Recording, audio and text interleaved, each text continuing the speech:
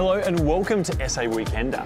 On today's show, we've got plenty of things for you to see and do, places to stay, and delicious ideas to tempt you from all around the state. Here's a taste of what's in store. Bryony takes a look at our festival centre's exciting new facelift. And Michael goes in search of delicious blue swimmer crabs. There we are, look at that. This is a beauty. But first, here's Kelly.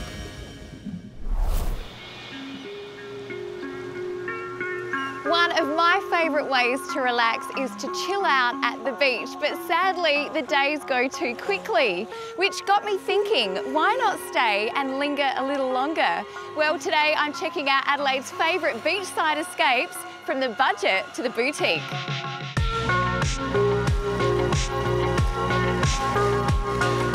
The beautiful Adelaide coastline from Seacliff to North Haven includes some of our most iconic beach suburbs with their wide sandy beaches and stunning sunsets over the sea.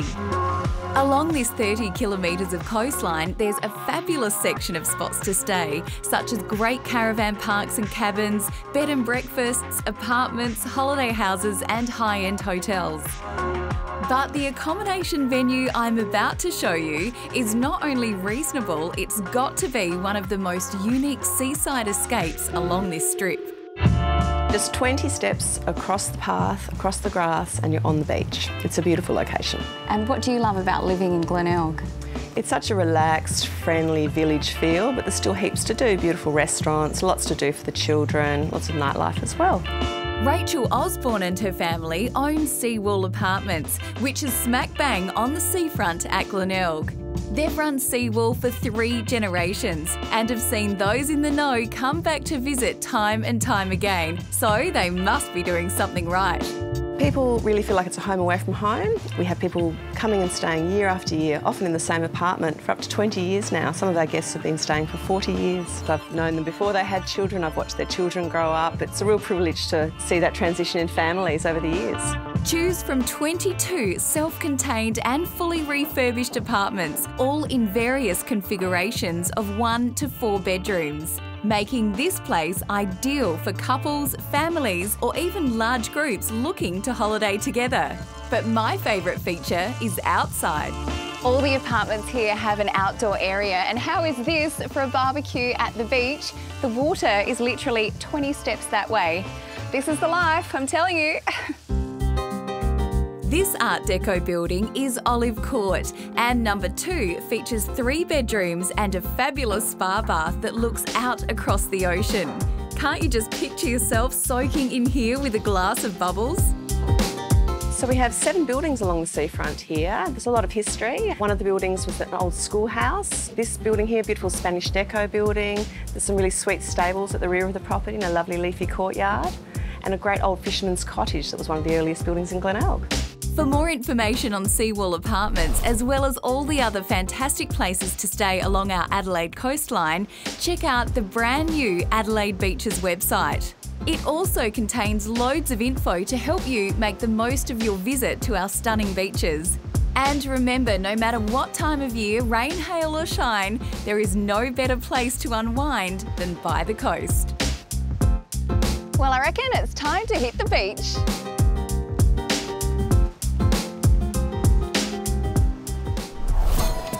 Next, Michael rakes in the blueies. Bingo. Oh, look at that. Double header. Well, that's not bad for the first pull.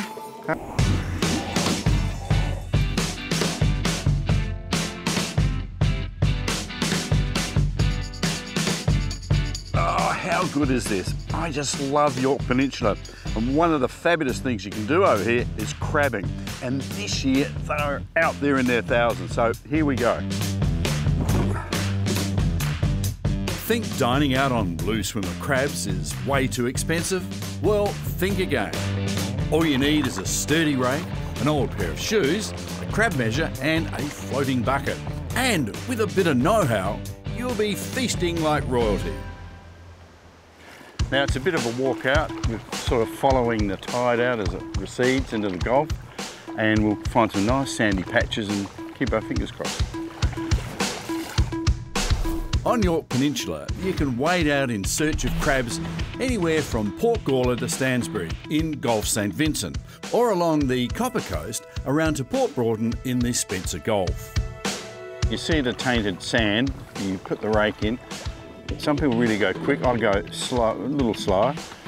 And as you're pulling it up, you turn and you'll catch the crab in those forks of the rake. And you turn and get your tub and just go bang in like that. And that's it. Now, to find where they're hiding.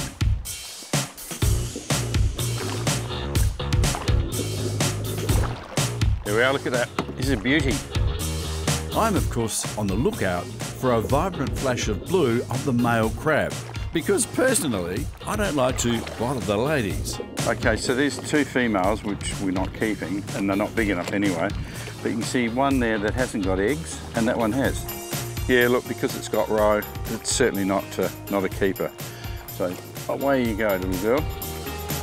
Don't you dare come back to me. You go home. Come on. By law, you must release any female crabs with eggs. This helps to ensure the breeding cycle and sustain future crab stocks. Now, I didn't do too bad at all, but I reckon it's time to check the pots. But before I head out in the boat, I'm catching up with Randall from Purser, just to clarify the rules. Go there, Randall. Go, Michael, how you going?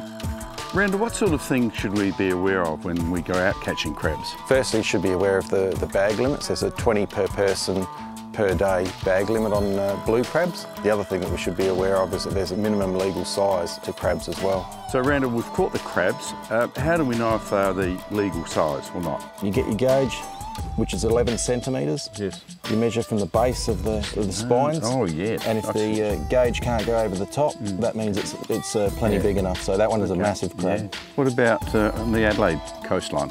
The Adelaide coastline at the moment is holding big quantities of crabs that are accessible for recreational fishers. And off of most of the metropolitan jetties and within the shores, people seem to be raking in day at night, catching crabs anywhere from Grange, Tennyson, all those sort of local beaches. Now, while raking the shallows can be a lot of fun, you can also drop a crab net from a jetty or a boat. I've enlisted the help of my son Tom to head out a little deeper.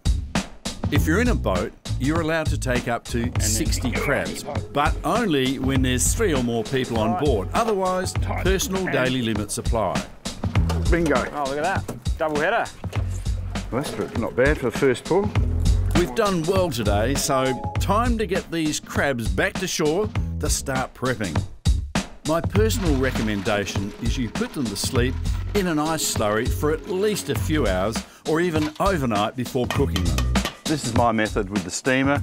We've got 2 compartments with 7 crabs in each. Put the top on, and when it comes back to the boil, you see the steam coming out, so another 7 minutes cooking. And then after that, take them out, and we put them on racks, they cool down, and then finally in the fridge. I find this the easiest and best way to cook crabs without messing around with seawater. Hey, not bad for a morning's work. Have a look at them. I love them this way. But my favourite recipe is chilli crab. And I've got a copy of that on our website. So hop on and have a look at it. It's fabulous. The best months to find blueies are from September to April.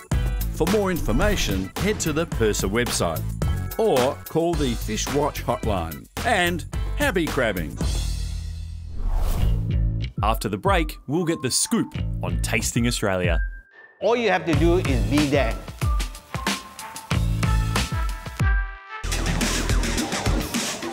Attention all foodies. Your favourite annual event is just around the corner, and it's bigger and more appetising than ever. Of course, I'm talking about Tasting Australia that will take place over an unprecedented 10 days. Today, I'm meeting its new patron, legendary chef Chong Lu, at the Exeter Hotel. Would you believe this Adelaide institution is where it all started for Chong in South Australia? This is the first place I actually cook out of. Oh, wow. So Nanny. you're coming back to your own roots as well. That's cool. Well, I spent 2 weeks as guest chef here cooking in this pub, an old Adelaide icon, the Exeter Hotel. Tasting Australia can only be described as a food and beverage mecca. This is where celebrated international and local chefs, food producers and wine and spirit makers host out-of-this-world dining experiences and gastronomic adventures. There's a lot of food festivals around the world and around Australia, but I think Tasting Australia does have something particularly special to it. What do you think separates it from other food festivals? I think this time, Tasting Australia is focusing on some of the traditional families that have been involved in the food industry in Adelaide for quite a long time. The Singh family is partnering the Ayubi family, the famous Pawana restaurant. Yeah. I think that's going to be really popular. Another icon, which is Lucia's Cafe, you know, the Rosella family with Nikki and Maria, the two sisters who have been looking after their mum's cafe in the Adelaide Central Market. Yeah. So that's going to be another dinner to look out for. Fantastic. With 140 events happening over 11 SA regions, you're sure to find something to make your taste buds sing. Or if you don't want to book, just head to Victoria Square. It'll be transformed into Town Square, the buzzing hub of it all. Have a bite and meet the makers. And don't forget, it's not just about the food. They have got the East End Cellar Masterclass. Okay. And this year, they're showing the dynasties of the wine in South Australia. Learn more about the taste of different regions, different area, different varietals. I think what I love about this year's Tasting Australia is more than ever, like you were saying, it's not just about what's happening in food trends right now and with our producers, with our restaurants, with our winemakers and the rest of it, but also looking back into the history of South Australia and what we've done well for a really long time. John, thank you very much, mate. Cheers. Cheers, Callum. Sounds like it's going to be an absolute cracker of a festival. We look forward to it. Absolutely. Cheers. Tasting Australia will be taking place from the 13th to the 22nd of April. From casual and relaxed to over-the-top grandeur, you're sure to find something that's just your flavour. So grab a program or take a look at the website. I promise you'll be spoiled for choice. But be warned, events sell out fast. So book early and I'll see you there. Coming up, our festival centre's exciting new facelift. And I'm here for a closer look.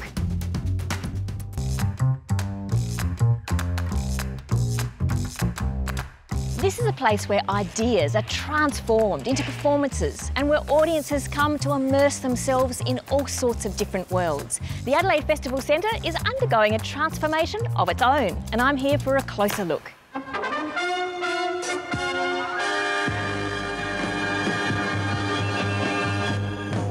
A theatre comparable to any in the world. Pretty strong dreaming for a city the size of ours, but a dream that nevertheless has come true. It's all happened in less than 3 years. Happened with sound professional planning, bold imagination, a great deal of style, and to quote a commercial, with a minimum of fuss.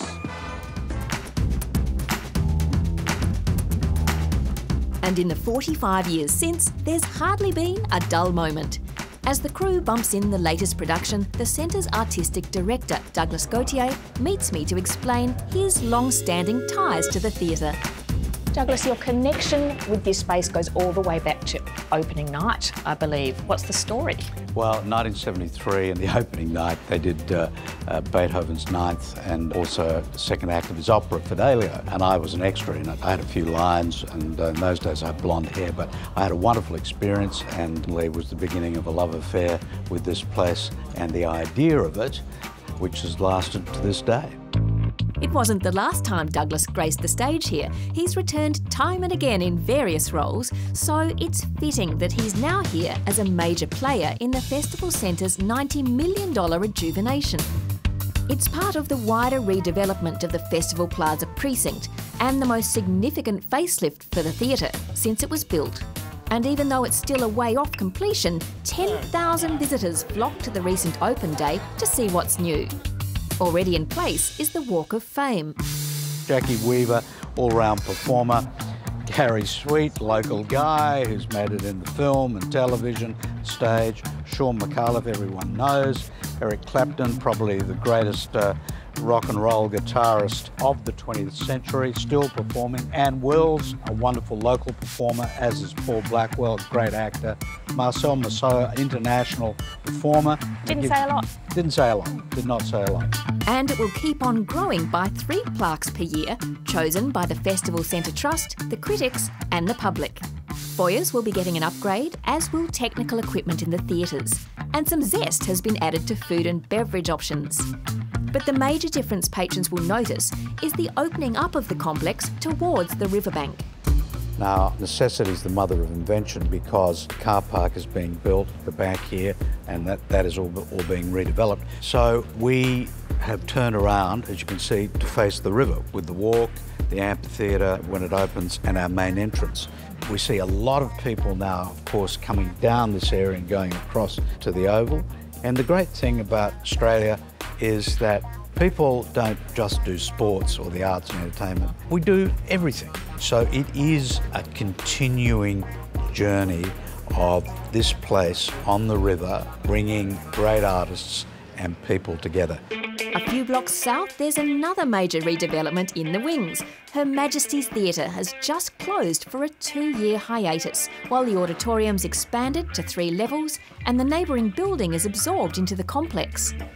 The aim is to put the elegant but ageing dame firmly back in the spotlight as one of the country's best theatrical venues. But don't worry, there's still plenty to keep us all entertained back at the Festival Centre. To join in, just follow the yellow brick road. I know I hold sway over all